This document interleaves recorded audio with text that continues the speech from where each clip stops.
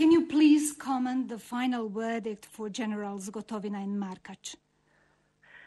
I received the information this morning, and I was very surprised about, because Gotovina and the other were convicted and sentenced in first instance trial. So a joint criminal big enterprise surprise. Or investigate crimes. Yes, I expect now to read the judgment to see exactly what was going wrong between the first instance and the appeal. Do you think that with this final verdict, the justice have been served? I don't know.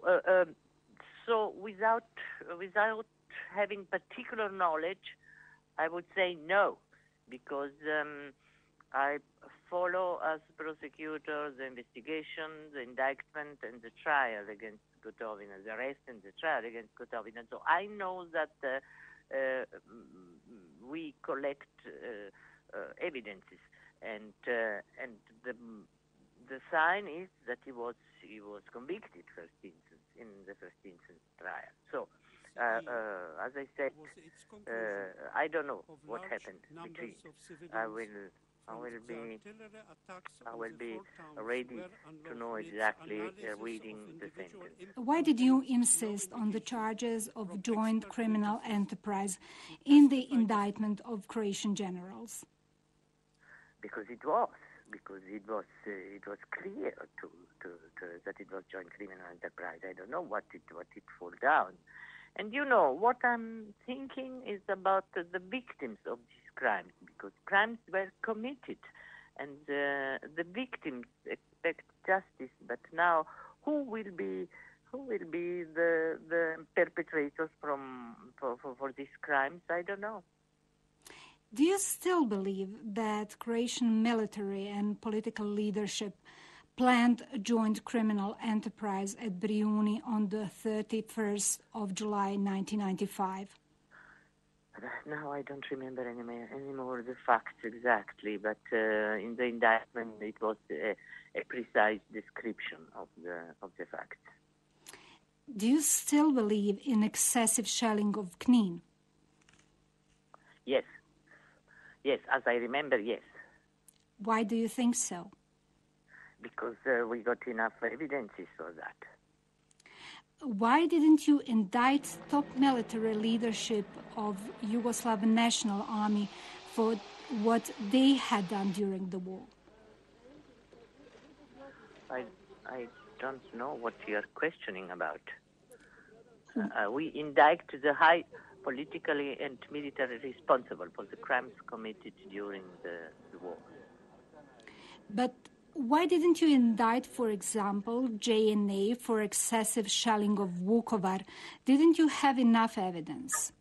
It is personal individual responsibility. You cannot indict a unit, or you cannot indict an institution. It's a personal individual responsibility, and we have done that. But Veljko Kadijević, for example. Yeah, but you know, we could not proceed against all, because the mandate was only the high responsible, and as you know, we were obliged to elaborate a completion strategy to reduce, because now the national system must do the rest of the work. Who arranged with the Serbian politicians after Milosevic that written records from the Supreme Defense Council sessions will be treated as secret? Was it you or judges? Oh, I don't want to speak about that anymore, really. It is... no, really. May we know why? Just read the sentence of the court about it. We oppose against, and the judges decided different. That's it.